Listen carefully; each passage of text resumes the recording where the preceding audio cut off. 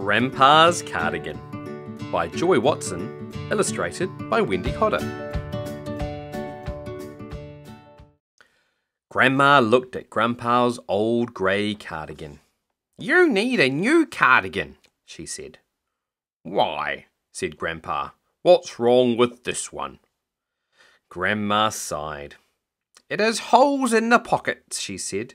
"The seams have come apart under the arms, and 3 of the buttons are missing." "But it's so comfortable," Grandpa told her. "I wear it every day." "I know you do," said Grandma, frowning. "And it looks like it." Grandpa looked in the mirror. He sighed. His cardigan did look very shabby. "You know something? I think you're right. I do need a new cardigan." "What did you say?" gasped Grandma. "I said you're right," said Grandpa. "I'll buy a new cardigan tomorrow." Grandma was surprised, but she quickly took the old cardigan away before Grandpa changed his mind. She darned the holes in the pockets. She mended the seams under the arms. She sewed on 3 buttons, and she washed and pressed it. Then she put it out for a used clothing collection. "There," she said, rubbing her hands together. "That's the last we'll see of that old thing." The next day, Grandpa caught the bus into town. He entered a big department store and made his way to the menswear department. A young man came up to him. "Hello," said Grandpa. "I'm looking for a comfortable, grey, woolen cardigan that's not too expensive, please." "Oh dear," said the young man.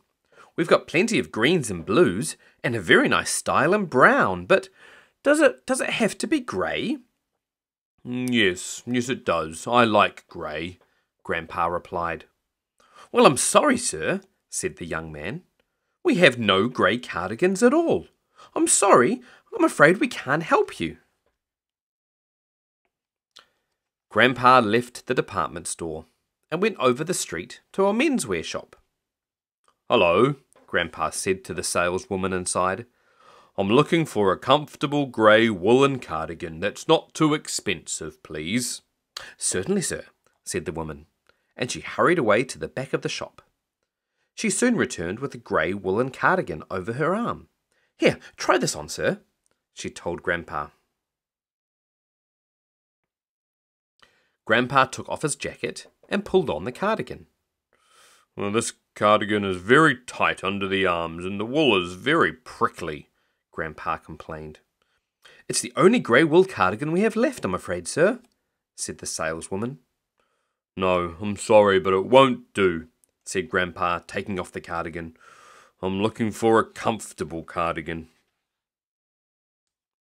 Further up the road was another menswear shop. In went Grandpa. "Hello," he said to the man behind the counter.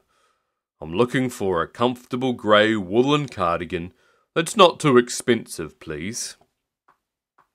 The man looked at him and took out a tape measure. "You need a large," he said. "Now, let me see. Here's a nice one in lamb's wool. Feel how soft that is. Oh, and this one has a lovely cable up the front. Very smart. Or perhaps—" "Excuse me," interrupted Grandpa, as he looked at the price tags. "But have you anything less expensive?" "No, not in grey, and not in wool, and not in your size. I'm sorry, sir." Grandpa gulped. "I only want a cardigan to do the gardening in. These are much too expensive, I'm afraid." The salesman smiled. "Yes, I suppose they are a bit expensive for wearing in the garden," he said. Grandpa thanked him and went out.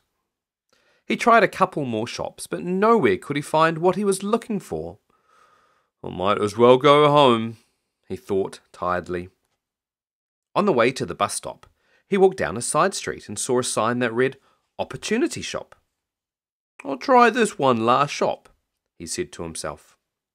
He pushed open the door, and a bell tinkled as he walked inside. There was a chair beside the counter, and he sat down thankfully. His feet were so sore. After a moment, a shop assistant came out. "Just resting, are you?" she asked cheerily. "Or can I help you find something?" Grandpa shook his head. "Somehow I doubt it," he said sadly. "Nobody seems to sell what I want. I'm looking for a comfortable grey woolen cardigan that's not too expensive." The young woman smiled. "Well now, you might be lucky. A cardigan like that just came in this morning. I'll see if it's still here." She bustled over to the new arrivals rack and found the cardigan. "Here it is. Would you like to try it on?" Grandpa took off his jacket. Then he put on the cardigan the young woman handed to him. It was a comfortable, grey, woolen cardigan. There were no holes in the pockets. The seams were neatly stitched, and it had all its 6 buttons. Even the price was just right. Grandpa beamed. "I'll take it," he said. "It's just what I've been looking for." The young woman put the cardigan in a bag. "It looks as though it was just made for you," she said. Grandpa chuckled as he took his parcel and hurried to the bus stop. He didn't even feel tired anymore. "Well, did you buy a new cardigan?" asked Grandma when he arrived home. "Yes, I did. A real beauty," Grandpa replied. "It's just like my old one." He proudly took the cardigan out of the bag. Grandma could hardly believe her eyes. She was looking at Grandpa's old grey cardigan, and she was so surprised that she didn't say a single word. The end.